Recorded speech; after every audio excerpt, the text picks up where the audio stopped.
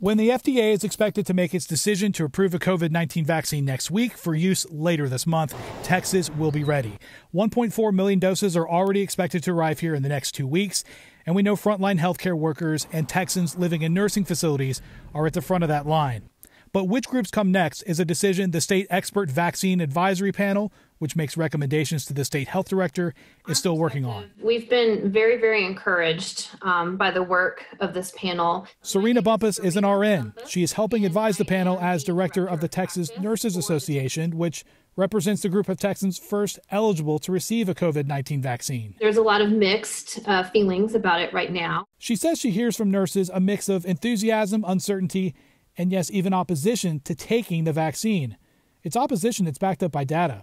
According to the American Nurses Foundation Pulse on the nation's nurses COVID-19 survey, this was conducted in October, 36% of the nearly 13,000 nurses who took the survey answered no when asked, would you voluntarily vaccinate yourself against COVID-19? We do have some education, I think, that needs to be done to help people feel confident about the vaccine and the safety of the vaccine. Bumpus says she's confident that education is already happening and that a more recent data snapshot of nurses would likely reflect more buy-in now, especially since 2 vaccine candidates have shown a 95% ability to work. It's important, especially for our healthcare workers, to get the vaccine.